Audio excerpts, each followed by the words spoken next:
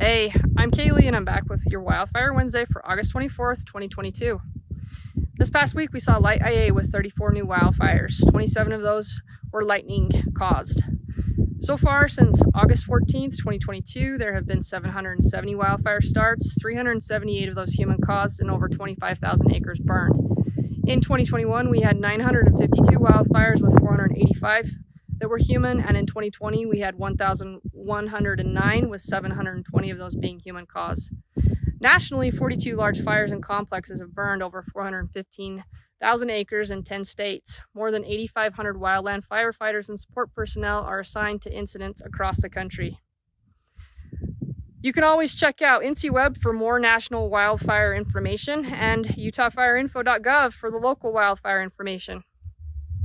Wet weather for south central Utah today and Thursday, but windy conditions are anticipated by Friday, and a warming and drying pattern will take hold for much of the state by Monday. The 8 to 14 day outlook predicts warmer and drier conditions moving into September. There are no red flag warnings to report on today. And the prevention topic I want to highlight are the firefighters in the sky. Planes and helicopters are critical tools in managing wildland fire.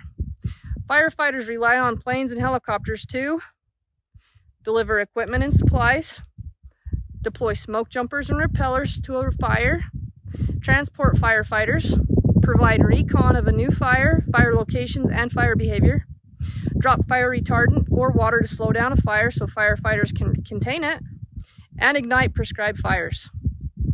All of these aircraft play a critical role in supporting firefighters on the ground. You know the fire drill. Let's help protect Utah's great outdoors. Find me here next week for more wildfire information.